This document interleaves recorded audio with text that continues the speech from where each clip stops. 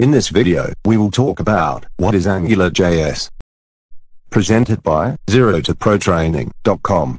It is an open-source web application framework. It is maintained by Google, community of individual developers, and corporations, to address many of the challenges encountered in developing single-page applications. It aims to simplify both the development and the testing of such applications by providing a framework for client-side model view controller and model view model architectures, along with components commonly used in rich internet applications.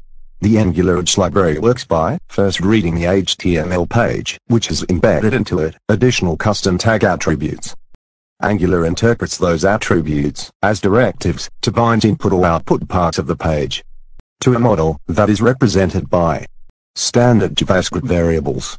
The values of those JavaScript variables can be manually set within the code, or retrieved from static or dynamic JSON resources. According to JavaScript Analytics Service, LibScore, AngularJS is used on the websites of NBC, Walgreens, Intel, Spring, and ABC News, and approximately 8,400 other sites, out of 1 million tested in July 2015.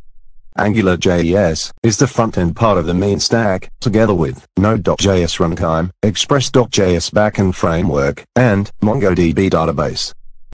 Thank you for watching. For more videos, please visit 0toprotraining.com.